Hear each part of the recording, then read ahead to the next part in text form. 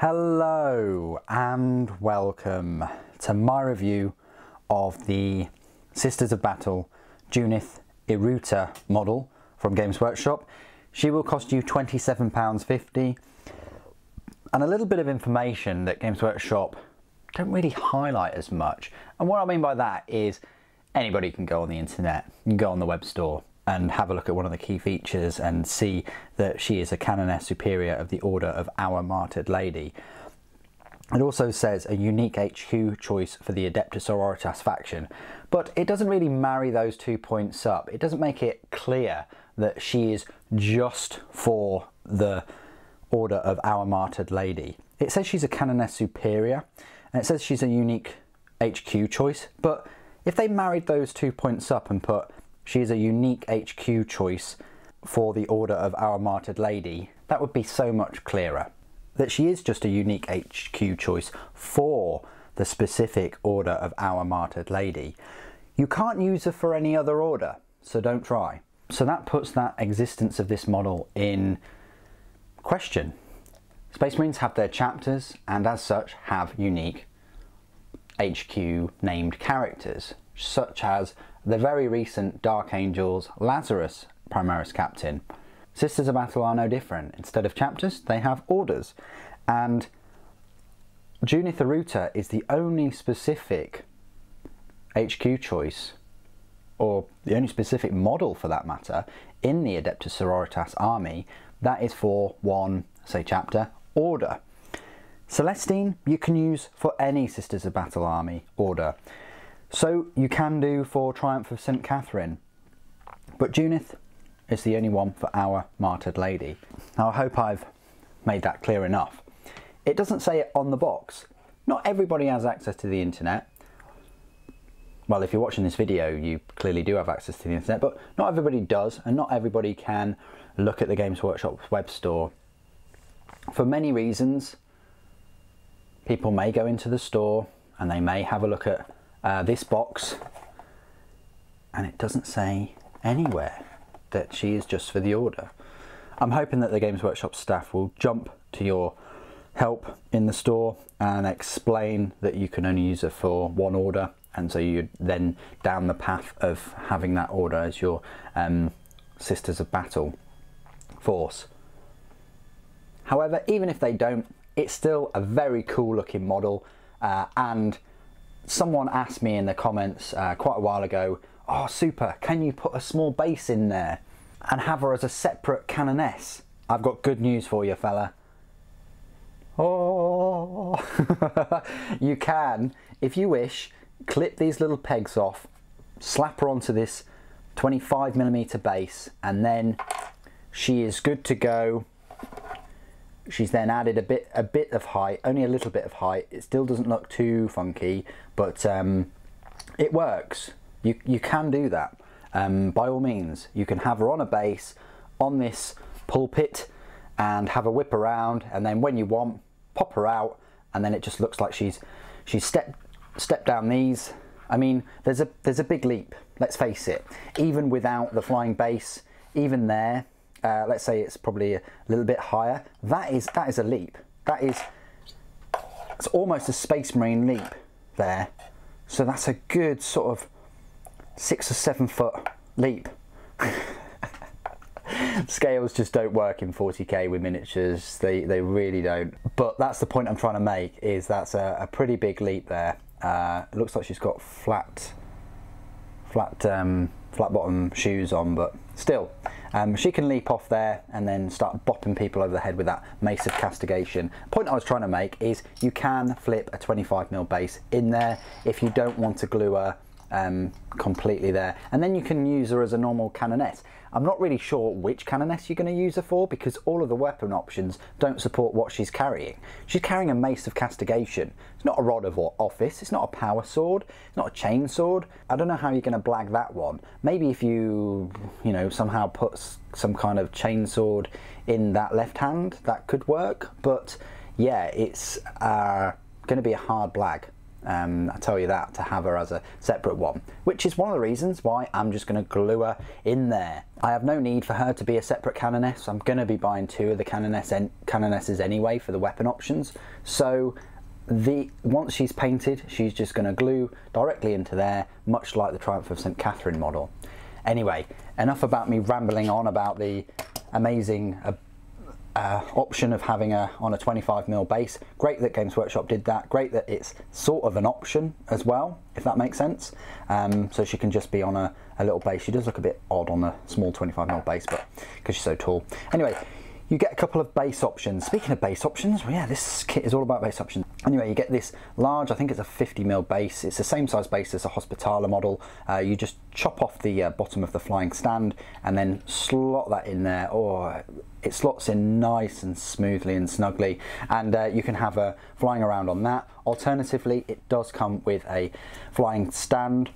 Alternatively, it comes with another flying stand and the flying base. Again, oh, feels so good.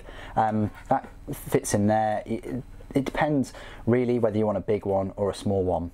What we're going to do is we're just going to have a look at the model herself, look at the details.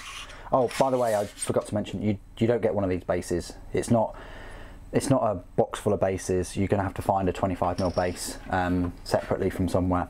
Let's have a look at the details on her. Now, I've opted for the hooded version. I don't actually know where her spare head has got to. It's so ugly that it's rolled away, but you know the head I'm talking about. This one right here. Oh, really wide-eyed, horrible haircut, just disgusting. So that's the only spare part you get, is just a different head. I much prefer this one with the hood, because then at least, even though the hood is again a bit funky, she's got a fleur-de-lis icon on there, and it looks nice framed with the iron halo behind her. This is that mace of Castigation, lovely like Templar kind of cross symbol. She's got some fleur-de-lis iconography dotted about. Her power plant is amazing. It's very spiky though. Must be a pain to you know, take off. Maybe she never takes it off. But I like the flame braziers, I want to call them, on the top of the power plant. I don't think it helps with the heating issue, but there we go. And they are surrounded by mini fleur-de-lis icons too. So that's her. But compared to the pulpit, it's almost like she takes second fiddle, because this pulpit is absolutely glorious. All of these are separate. They don't show the different orders like the Triumph of St. Catherine does, but there we go. The dual heavy flamers, you can't rotate them at all. It really sucks, because the power cables and the fuel lines are connected into the pulpit itself.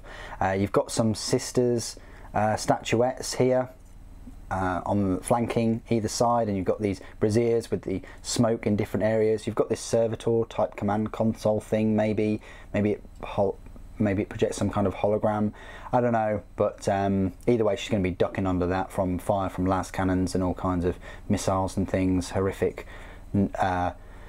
shredder weapons and Eldar weapons and heretic barbed cannons and skull missiles and all kinds of things. Anyway, yeah, so that's the kind of pulpit.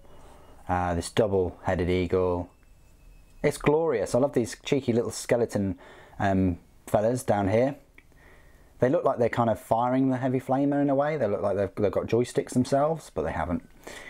Just for ornamentation sakes. They've got a few purity seals, and then you've got the names of some saints like Catherine, Dominica, Arabella, which is, yeah, Arctic Monkey song, I suggest you check it out. Lucia, Mina, and Silvana.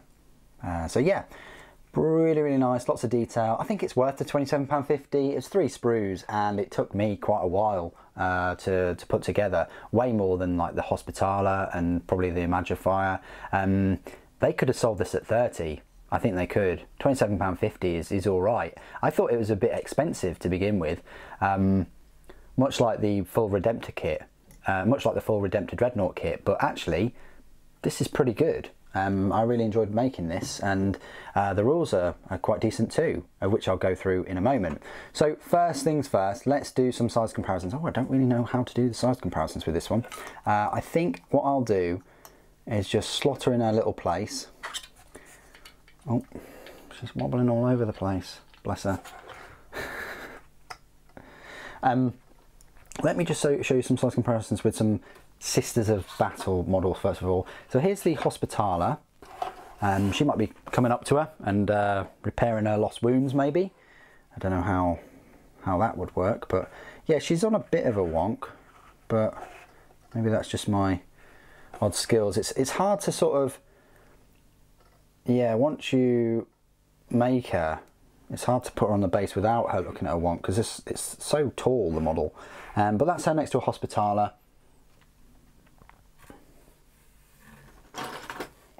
Next to a normal Sisters of Battle, which is similar height to Hospitaller anyway. There she is, standing upright. Next to Saint Celestine, she is, oh, that's really close, right? I think she's taller than Saint Celestine. You know, it's almost like, I'm here, my child, and she's just flying up there and, you know, just giving her high five, you know, and let's get back to the battle. Yeah, they do look stunning together. I mean, yeah, I prefer Celestine, obviously, but yeah, they work well. There is also Canoness. So you've got two named characters and the normal HQ. Oh, there's Amalia Novena, if you wanted to know how tall she was next to Amalia. Amalia's like the most detailed plastic miniature I've ever seen in my life. For just normal grey plastic, incredible amount of detail on her.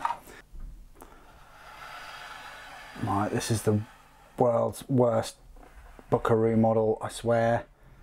Wow, that's difficult to manoeuvre. There you go, hopefully you can see that. Yeah, Triumph of St. Catherine is taller. It's the tallest model. Maybe, I haven't built the Exorcist yet, but maybe the Exorcist is a bit taller. We'll have to find out for my review of the Exorcist coming soon. But yeah, in terms of sort of size, well, that's obvious, isn't it? But yeah, in terms of size, you've got Triumph of St. Catherine, Junith Eruita, Celestine, but still, that's nice to see all four HQ choices available in the Sisters of Battle Codex, minus the Missionary, you know, in one shot. So I hope you found that size comparison helpful. Let's have a look at a couple of other Imperial size comparisons. So there's a normal Space Marine, there's a Primaris. So they don't even come up to the, you know, base of the pulpit. If we just pop her off, whee! Oh.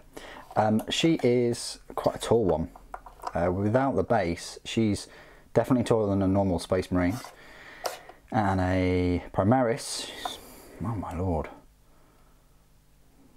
she's almost as tall as a normal Space Marine. Well, he's probably a head taller, maybe. But anyway, hope that's helped, all those size comparisons. You've now arrived at my part of the review where I will talk about all of her rules. You'll find her in the HQ section. It's not that crowded, especially not compared to the Elite section, but still, that's where she lives. She's a power points cost of a 6 and a points cost of 110. Quite decent, actually, when you think about it. That's not too bad, how much she costs. She is a named character, and of course, she's only for the Order of Our Martyred Lady. So if you pick her, you're going to have the rest of your army as Order of Our Martyred Lady, which isn't too bad, but might look a bit odd if you've already painted your army bloody rose. Anyway, her stat line reads: a movement of 10 inches, weapon skill and ballistic skill of 2+, strength 3, toughness 4, 7 wounds, 4 attacks, leadership 9, and a save of 3+. Very, very solid stat line. Yes, her strength is a bit low, but her toughness is 4, which makes her the toughest Adeptus Sororitas that ever lived. I think the toughness only relates to the pulpit that she's in, to be fair, and so do her wounds. I mean, she's got 7 wounds, which is 1 more than Celestine, and she's technically tougher than Celestine, but let's not split hairs. She's a single model equipped with 2 heavy flamers, the Mace of Castigation. You can only include one of this model in your army. So heavy flamer works as normal, so nothing special about it, which kind of sucks. It's an 8-inch ranged, heavy D6, strength 5, AP -1 and damage 1, and when resolving an attack made with this weapon, do not make a hit roll, it automatically scores a hit. And she's got 2 of these, so it'll be heavy 2d6 for these heavy flamers, and they're automatically going to hit. That can be pretty decent against hordes, and they are range 8 inches as well. Mace of Castigation, this is where it's at. Strength is a +2, so it's strength 5, AP -1 and damage 2. Nothing that special about that. You know, the AP is -1. It's nice that it gets damage 2, but it's not the best compared to a normal Canoness's Blessed Blade, for instance, which is running you at strength 5, AP -3 and a damage of D3, which statistically will get you a 2 most of the time. So a Blessed Blade has that chance of getting an extra bit of damage. Abilities, Axe of Faith, Sacred Rites and Shield of Faith. So she's got that 5+ invulnerable, but further down the abilities it does say that she's equipped with one of these Rosariuses, which means that the model has a 4+ invulnerable save. She has Fiery Conviction. You can reroll hit rolls of 1 and wound rolls of 1 for attacks made by models in friendly Order of Armated Lady units whilst their unit is within 6 inches of this model. That's pretty good, but the bubble is quite small. 6 inches is quite small. However, because she's got a movement of 10 inches, she is going to be able to fly around the battlefield and buff units up, although she's slower than Celestine. Celestine has a movement of speed of 12 inches. The Pulpit of St. Holine's or Holine's Basilica. The invulnerable save at friendly Adeptus Sororitas infantry models receive from the Shield of Faith ability is improved by 1 to a maximum of 4+ whilst their unit is within 6 inches of this model. Again, because she's movement of 10 inches, she's going to be able to buff that Shield of Faith save. So now the units that are within 6 inches of her can get that 5+ invulnerable, which is quite decent. And if they've already got better invulnerable saves, like a 5+ already, then you can get that 4+ invulnerable. Explodes. When this model is destroyed, roll 1d6 before removing it from play. On a 6 it explodes and each unit within 3 inches suffers 1 mortal wound. Keywords: Imperium, Adeptus Ministorum, Adeptus Sororitas, Order of Armated Lady, Character Vehicle Fly, Canoness Superior, Junith Eruita. That's all of her rules. She is good, I'll give her that.